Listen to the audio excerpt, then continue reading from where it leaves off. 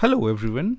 So in this video, we are going to discuss about the new Burpsuite which has been recently launched by the Portswigger team. So with new update, it's getting better and better for the community there are many fixes that have been done and many new improvements. But is that really a good improvement for us? So we are going to see one of such feature that has changed the usage of Burpsuite over the time for every one of us.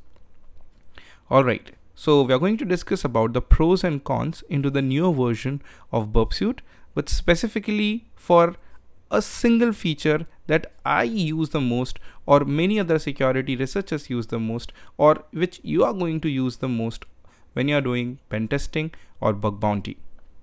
Alright, so let's discuss about this.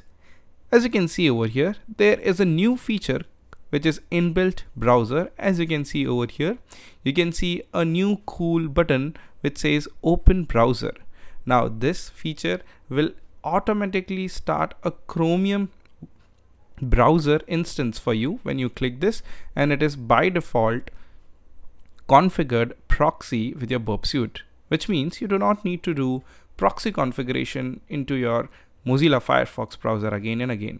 But we really had an alternative for that. We used Foxy Proxy to save our time, as well as this feature was already there in OWASP Zap proxy since ages.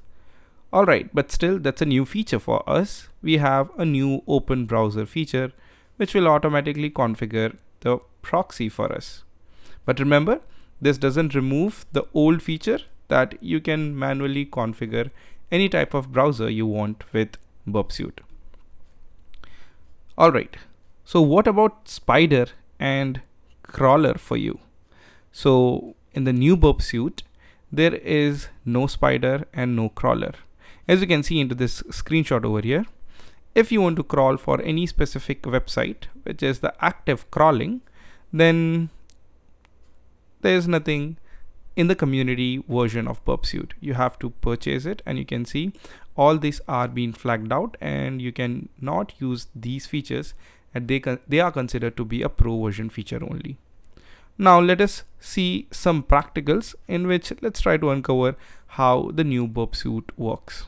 As you can see over here, there is open browser feature. So let's click it and you get a cool instance of the Chromium that has opened from here, which works perfectly fine. So let's say we try to open google.com and hit enter. Let's see, yeah, we are able to get the request into our Burpsuite. Now let me try to open testphp.web.com, hit enter, and let's try to spider this application. So I've got it over here, right click, this scan is disabled. Let's go in engagement tools, everything is disabled. I cannot crawl it or scan it from here. So what should I do basically?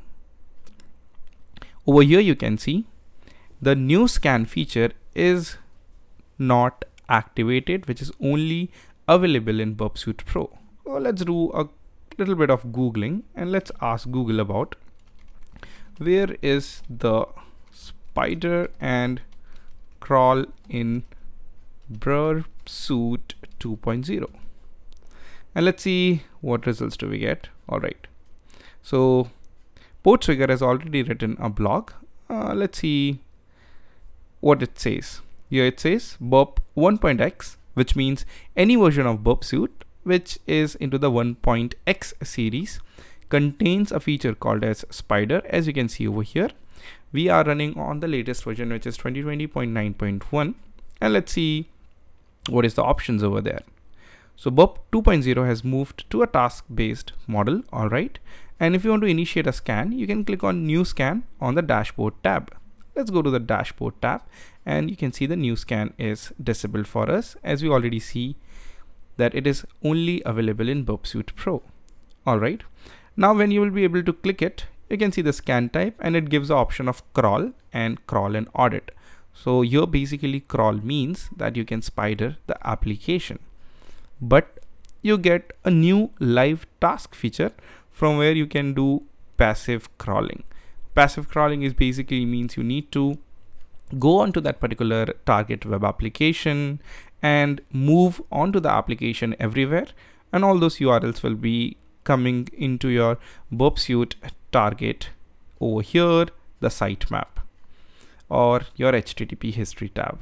Alright, so this is why I still use the older version of Burpsuite Community Edition, which is in the series of 1.x, because I still love that spider feature and I'm still using it.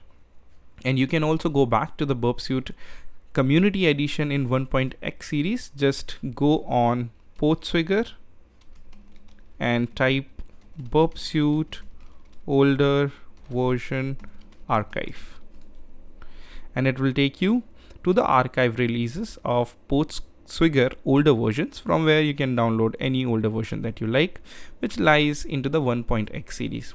I'm using 1.7.34. It's really good and it contains the spider feature. You can download it, install it, and you will be able to use it with no issues. Alright, so I hope you guys understood.